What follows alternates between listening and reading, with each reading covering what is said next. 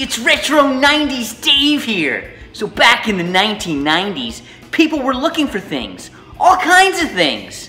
Don't remember what? I do. So let's go get retro.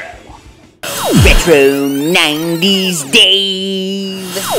A popular line of books were hidden picture books, which allowed people to see a 3D image by staring at a 2D pattern on a page. Look, a sailboat! The books became so popular that the kids of the 90s would stare at it for hours. Can you imagine the kids of today doing something like that?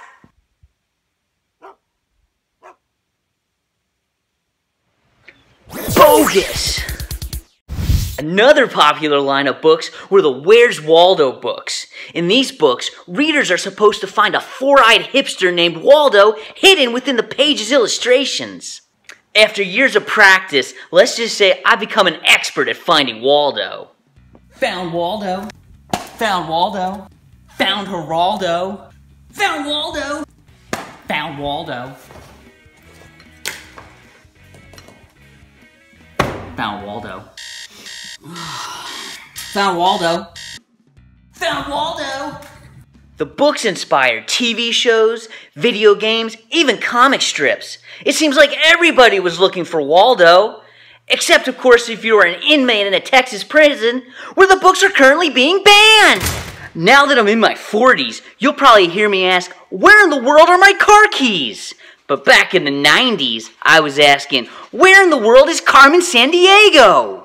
This popular line of computer games had kids going on missions to find out in what country the world-renowned thief Carmen Sandiego was.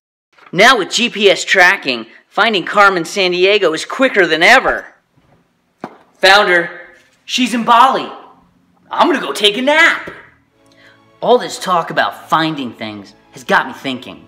What should we spend our times looking for? What does the Bible say about it? Matthew 6:33. Jesus tells us to seek the kingdom of God and His righteousness. Join me next time on Retro 90s Dave, where we talk about 90s toys, where it was Nerf or nothing.